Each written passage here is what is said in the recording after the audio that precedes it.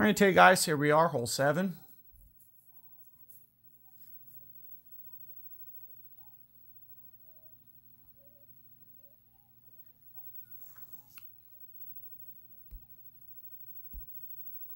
So I made, well, why is this taking so long to match? I should have already hit a replay by now.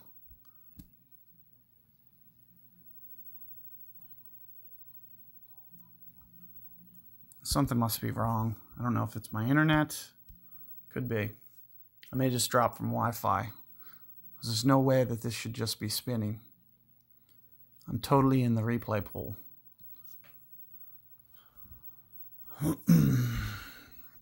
So there it is. I made mention to this on the last guide, is I try to do kind of a cross technique. So whatever the wind is pointed, I'll go to the other side. That allows me to still go the correct amount of rings and not work off the cliff or way high up here if the wind's the other. So if I aim over here and pull rings this way, I have plenty to not, go up onto this cliff, which makes the shot easier to execute. Because anytime you pull up to higher ground, the ball lands long.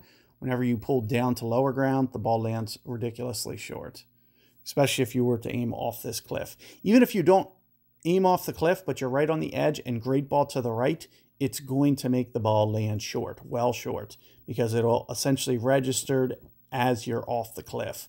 So do keep that in mind. However, do check out that first guide, because that is going to be a reasonable attempt for you to be able to get this one. It looks like may need just a little bit more range there.